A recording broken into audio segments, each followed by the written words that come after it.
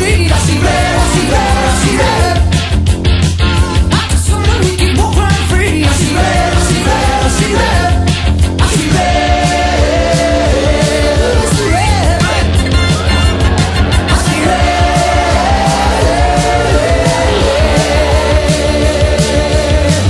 G'day heavies, that's fine.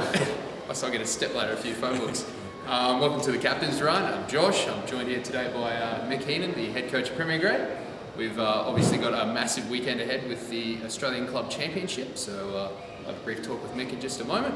Just like to give a shout out to all our boys down at the AIC at the moment. Sorry, not the AIC, the AIS at the moment, along with Digi down there. We've got Harry Parker, Campbell Wakely, Sam Reiser and Connor Mitchell. It's hard to remember names, Mick. It's all over it. I'd also like to give a shout out to Kane Boko, of course, for getting involved in Australia's Greatest Shave. So it's good of him to get on board with that too. Raised a lot of money, 60 or $70,000. It's a fair bit. He did that for his mate as well. Great effort. Yeah, it's fantastic. Anyway, on to more pressing matters. We've got the Australian Club Championship coming up this weekend against Sydney University down in Sydney. And that's an enormous occasion for both sides. And of course, this is the second time around for you. And do you think going into this game, you know, you obviously you've coached Prem Grade to 2 grand final wins, and you've already been there and sort of done that. Does it make it any easier this time around? Oh, not really. Yeah, boys are really excited about it. So I guess the guys that have done it before kind of know that it's a different type of dynamic. You know, we're still in pre-season mode, but we're actually playing for a bit of silverware, which is really exciting at this time of season. So yeah, they're really excited by it, and you know, we're hoping to win it. And how's the preparation been leading up to it? A bit patchy, to be honest.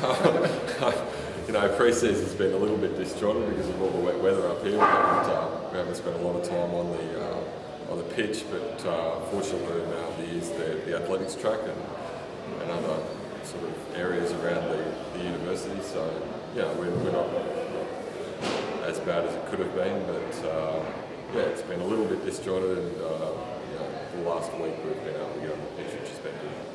It's also very interesting as well, because last time you went into this game, of course you're going into centenary year. They're going into their 150th. Do you think that's any more motivation for them going into it?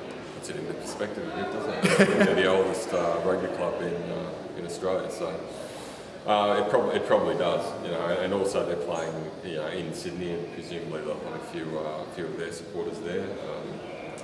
Yeah, we're very fortunate that we've got a common sponsor who's got behind the event as well, Build Corp, and Tony Suker and Josephine, his wife, are hosting a function for us after the game at their home in Sydney. So yeah, it should be a great event.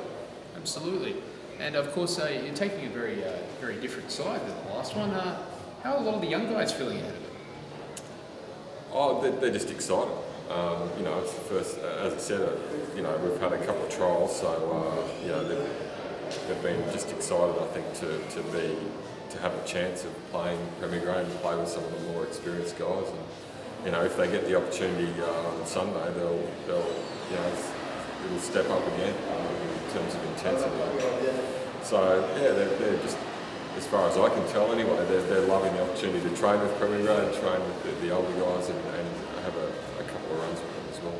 Is there anyone we should keep our eye out for in that sort of younger group that's coming through, or any of the older guys that are sort of coming up through the grades? You know, there's a couple of guys that I've been really impressed with through pre-season. You know, we've got some opportunities certainly in the forward pack for guys to press their claims.